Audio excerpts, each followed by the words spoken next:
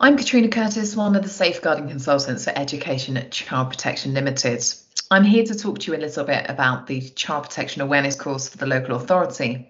Now, this statutory training meets the requirements of the robust 3-yearly training for whole staff and communities. Now, this course is essential for all staff working within the local authority whose role includes contact or service provision for children and families.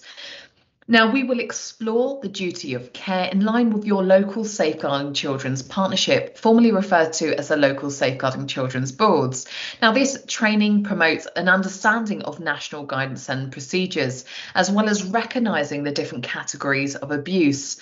Being able to actively listen to children, as well as exploring some of the challenges that children and young people are faced with today, such as online safety, radicalisation, looking at different elements of modern slavery, specifically child sexual exploitation and child criminal exploitation, which of course includes a focus of county lines.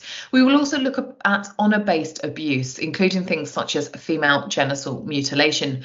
Now, the content of this course has been developed to reflect your local authorities' policies and procedures, as well as trends and key messages. Now, if you have any questions in relation to this course, then please do not hesitate to get in touch. Otherwise, I look forward to meeting you on this training.